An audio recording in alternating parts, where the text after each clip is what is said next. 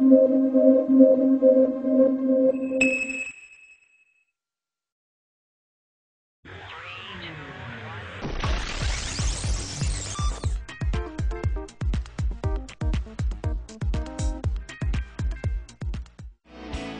is considered by many movie reviewers to be the greatest living film actress. She's been nominated for an Academy Award an astonishing 14 times, overtaking Katharine Hepburn as the most successful actress in Hollywood history.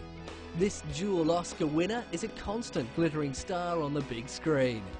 Meryl Streep is a Hollywood icon. In 1980, she won her first Oscar for the film Kramer vs. Kramer and followed it up again 2 years later with a win for her role in Sophie's Choice. By then, she'd already asserted herself as a serious and professional actress. She appeared in the 2002 film Adaptation as real-life writer Susan Orlean, author of the best-selling novel The Orchid Thief, who becomes the object of the obsessions of screenwriter Charlie Kaufman, played by Nicolas Cage. She followed up with an equally critically acclaimed role in The Hours.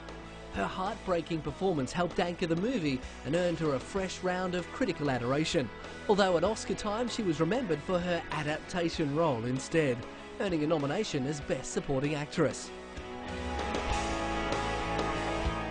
After next being seen in miniseries Angels in America, Meryl joined the cast of children's classic tale Lemony Snicket's A Series of Unfortunate Events, before demonstrating her comedic gifts again in Prime.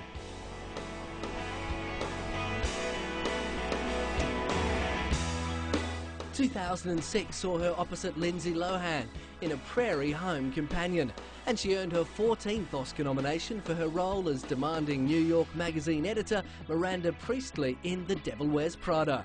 There is no denying that Meryl Streep is an iconic figure in cinema.